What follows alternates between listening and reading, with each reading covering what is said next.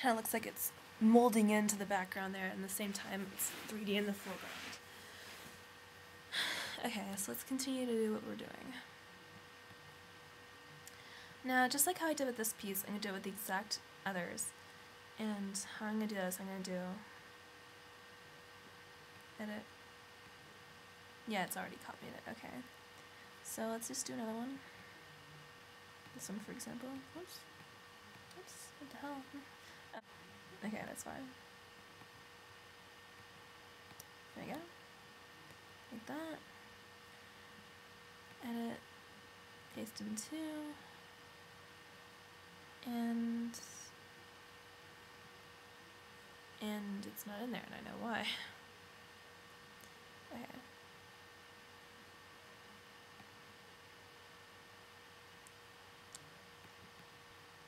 Select, deselect. Made a mistake again. Let's actually, for a different look at things, let's take another piece from him. Let's take the pink this time. A little bit of that too. Let's just take that. Edit, copy. Oh, whoops. Wrong layer.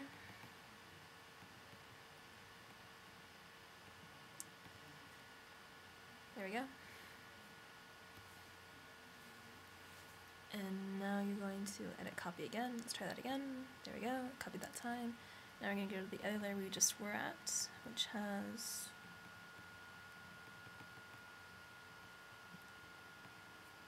these things. And let's select it again with the magic wand, like that. Edit, paste in two. There we go. We got it that time. Now you got this. Edit, free transform.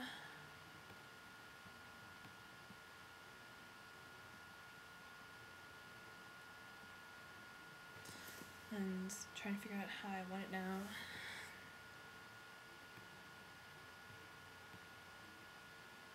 I guess that's good enough right there. Okay.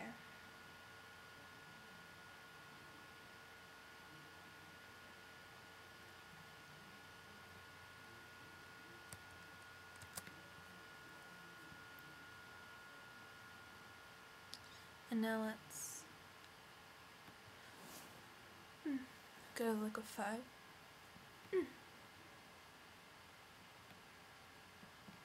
Let's play with it.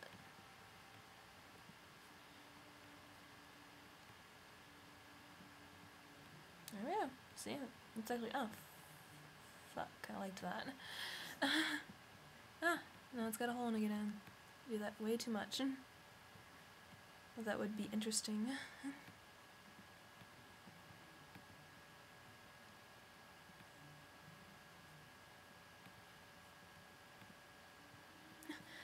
And now I got the hole again.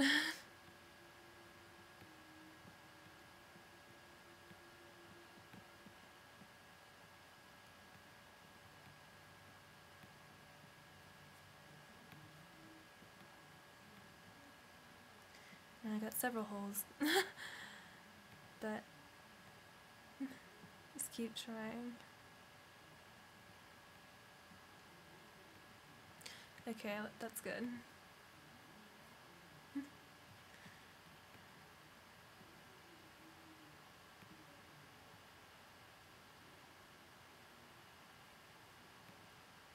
Let's do edit, free transform again. Get the exact area we want it. And so we can even leave a little bit of the original vector in there if we want to.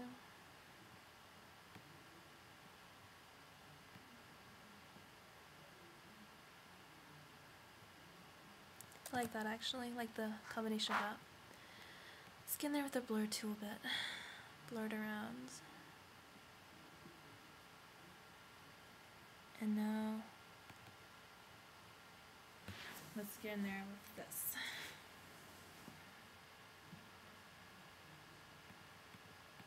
Didn't mean the pattern overlay. Opacity down, down, down, down, down. Drop shadow.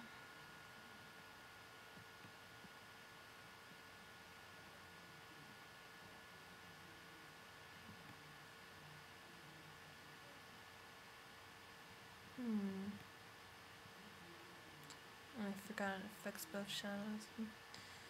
Remember that.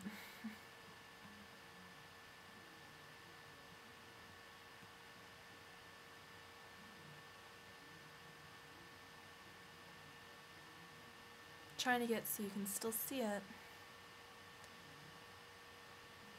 See that? There we go. Just play with the distances, spread, and size. And the opacity, of course. I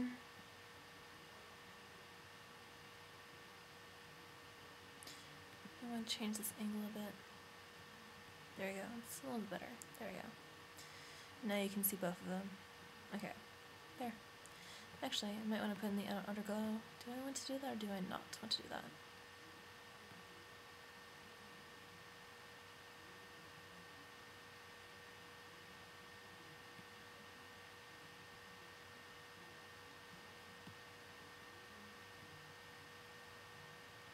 Doing both of them.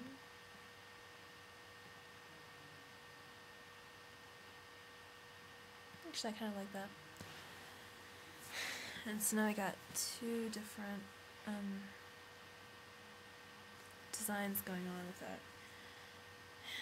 And I think we're going to put a little bit more in. And then we're gonna jazz him up a bit.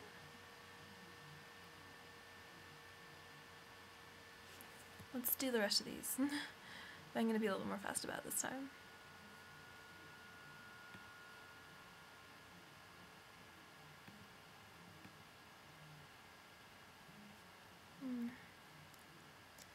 Let's just take this again. Like so. Edit, copy. I love this technique, it's great. Yeah, always remember you're on the right layer. Okay, now edit, copy.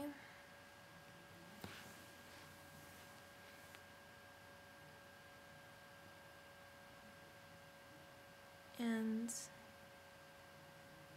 then go to your other layers.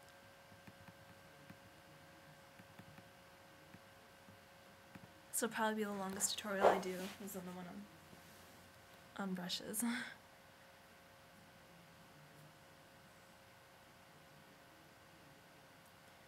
And now we're going to select the brush I want. Let's try and figure out which one I want. I think I'll do this one. Where's this one? Not liking how they're selecting because they're part of a paint stamp, and sometimes the stamp can be made of like a rectangle or something. It'll look really weird when it's actually pasted into. So to prevent that, we can do this a different way. We can make a selection via polygon lasso tool. And I just lost my Photoshop there.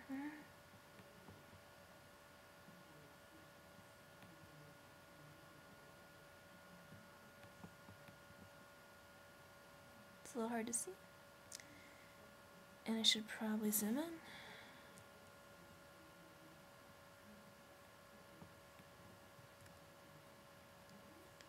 Zoom in a bit. Oh, duh.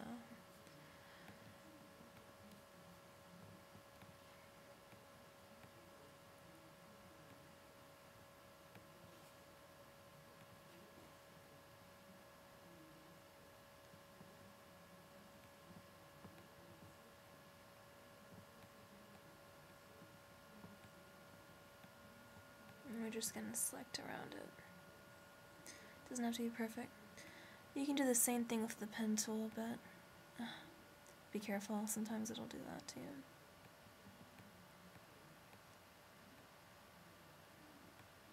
Like I was saying, you can do the exact same thing with the pen tool, but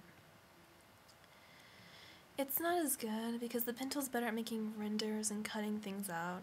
I don't really use it that much to make selections, but sometimes I do. Depends on what I'm doing.